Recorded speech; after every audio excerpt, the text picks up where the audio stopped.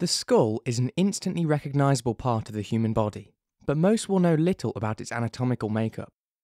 The skull is actually composed of 22 bones, which are themselves arranged into 3 key regions: the domed Calvarium, the cranial base, and the viscerocranium.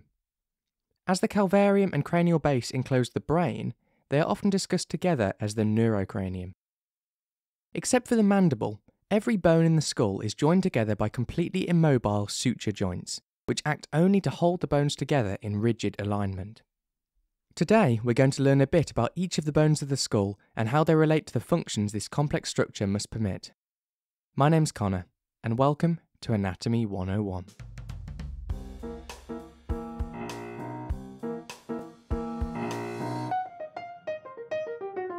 Let's start by looking at the bones of the neurocranium. The domed roof of the neurocranium is known as the Calvarium and is composed of 4 bones. The most anterior of these is the frontal bone, which produces the forehead as well as part of the nasal bridge and the superior part of the orbit, or eye socket.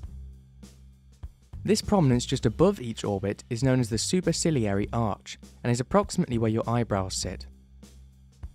You may also notice this small indentation just on the cusp of the orbit, which is known as the supraorbital notch.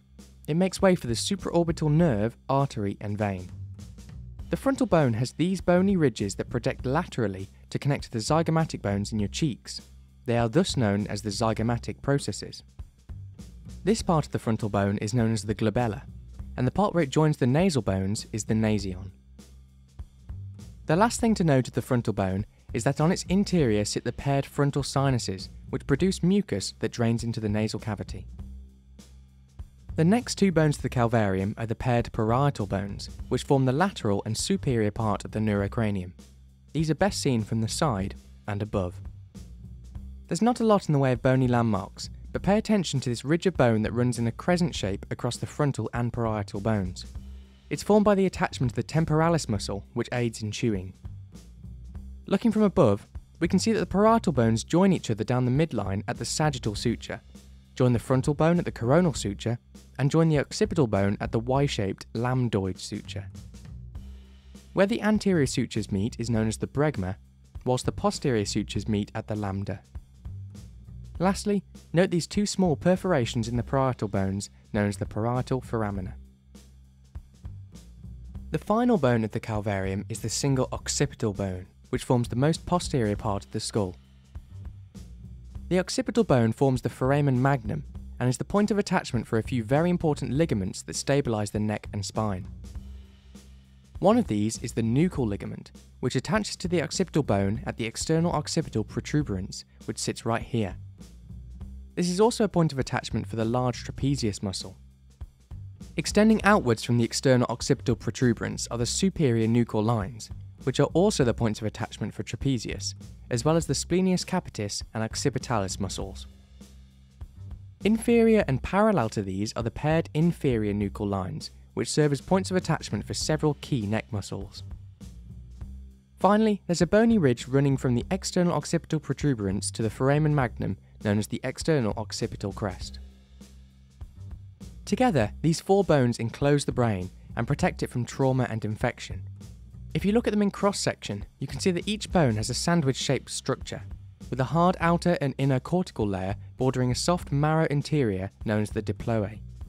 We'll discuss this in more detail in our scalp video, but remember that this structure is a clever compromise to absorb traumatic forces whilst maintaining some compressibility. Okay, now let's cover the remaining bones of the neurocranium, those that compose the cranial base. We actually have a much more detailed video covering the anatomy of the cranial base, which I'll link to in the description. But for today, we'll cover the salient points to get you on your way.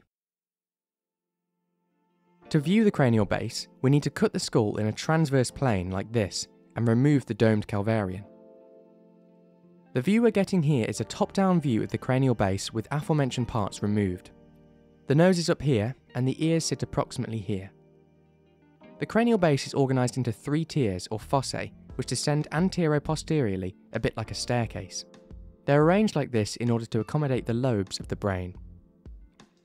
Additionally, there are numerous perforations in the bones of the cranial base that allow structures such as nerves, arteries and veins to enter and exit the neurocranium. The most anterior tier of bones is the anterior cranial fossa. This is composed of parts of the frontal, ethmoid and sphenoid bones. Directly underneath this fossa are the orbit and nasal cavities. The frontal bone curves backwards to form most of the floor of the anterior cranial fossa. It has this bony ridge that runs upwards in the midline, known as the frontal crest. This is the point of attachment for some of the connective tissues that hold the brain. Immediately posterior to the frontal crest is a really similar bony ridge, but this time coming from the ethmoid bone. This is known as the crista galli. The crista galli gets its name from Latin roots and literally translates to rooster's crest. Either side of the crista galli are the perforated cribriform plates of the ethmoid bone, which allow the olfactory nerves to enter the skull. The ethmoid bone also has a small number of air sinuses inside it. The sphenoid bone is really complicated and could probably take a whole video dedicated to it. It produces a big chunk of the anterior cranial fossa, as well as the next tier down, the middle cranial fossa. The parts of the sphenoid bone in the anterior cranial fossa are the lesser wings, which go all the way out to the lateral skull, and the anterior clinal processes, which project posteriorly to attach to more connective tissue. This ridge of sphenoid bone is known as the prechiasmatic sulcus, and is the midline border between the anterior and posterior cranial fossae. The parts of the sphenoid bone in the middle cranial fossa are the sella turcica, which is where the pituitary gland sits, and the posterior clinoid processes. The sphenoid bone has a number of openings in it, which you'll be familiar with if you've studied the cranial nerves. These are the optic canal, superior orbital fissure, foramen rotundum, foramen ovale, and foramen spinosum. Lastly, note that like the frontal and ethmoid bones, the sphenoid has a nasal sinus sitting in its interior known as the sphenoid sinus. These are the parts of the sphenoid bone that you can see from the outside. Important to note is that there's a weak point in the skull where the sphenoid, frontal, parietal and temporal bones meet that's known as the pterion. The rest of the middle cranial fossa is produced by the paired temporal bones and part of the parietal bones. Like the sphenoid, the temporal bones have lots of important anatomy to remember, so we'll do a more detailed video on them later. For now, let's know that the temporal bone is composed of 5 parts, 2 of which we can see here on the interior, and the remaining 3 we can only see from the outside. Here we see parts of the dense petrous temporal bone and the thin squamous temporal bone. From the outside we have the tympanic part of the temporal bone, which encloses the middle and inner ear, the styloid processes of the temporal bone, which protect inferiorly, and the zygomatic processes of the temporal bone, which extend anteriorly to join the zygomatic bone. You can feel the zygomatic processes as part of your cheekbone. The remaining parts of the temporal bone to be aware of are the mastoid process, which is a big chunk of bone behind your ear, and the mandibular fossa and articular tubercle, which are the parts of the temporal bone that articulate with your mandible at your jaw joint. Lastly, there are 4 perforations in the inner temporal bone known as the hiatus of the greater petrosal nerve, hiatus of the lesser petrosal nerve, the carotid canal, and the internal acoustic meatus. There's also an opening at the border of the temporal, sphenoid and occipital bones known as the foramen lacerum. The last part of the neurocranium is the posterior cranial fossa, which houses the cerebellum. It's composed of parts of the temporal bones, a tiny part of the parietal bones, and a big part of the occipital bone.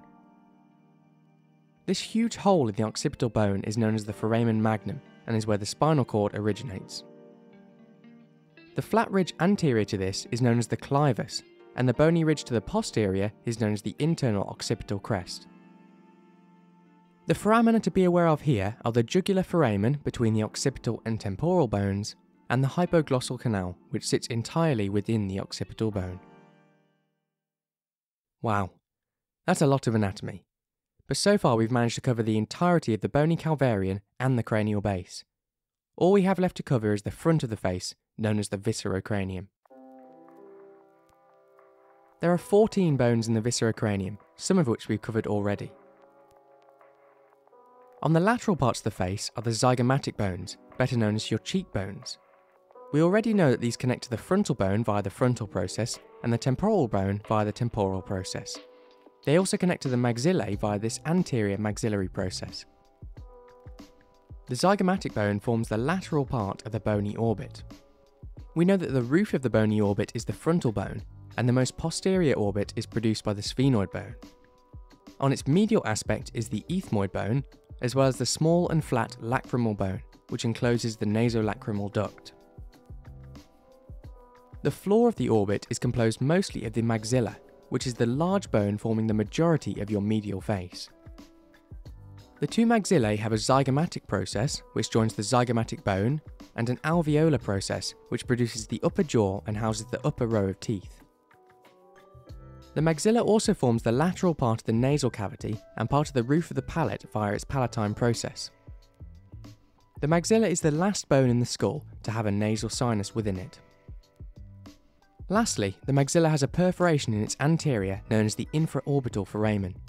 This allows passage of the infraorbital artery, vein, and nerve.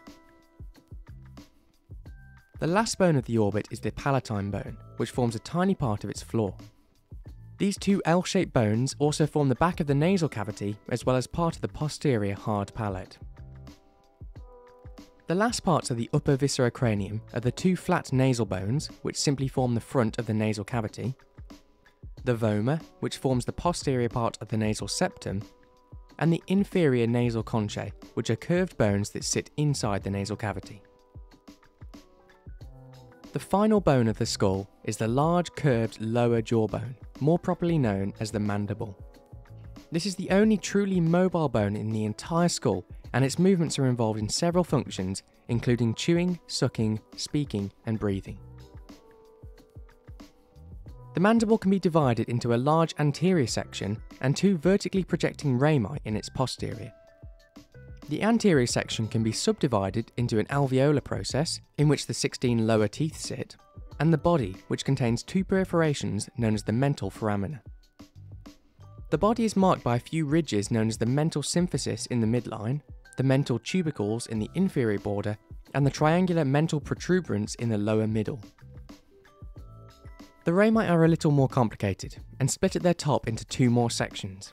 These are the coronoid process, which projects a little anteriorly to attach to the temporalis muscle, and the neck, which attaches to the lateral pterygoid muscle before continuing upwards to produce the head. The head is the part of the mandible that articulates with the temporal bone at the temporomandibular or jaw joint. The last things to note are that this corner of the mandible is known as the angle, and these two bony protuberances are known as the oblique lines. And there we go. That's a comprehensive covering of all of the bones of the skull. We'll eventually be releasing more detailed videos on various parts of the head, such as the individual bones, the scalp, temporomandibular joint, and the mysterious underside of the skull. Please consider subscribing to the channel if you don't want to miss out. For now, I hope you learned something, and have a great day.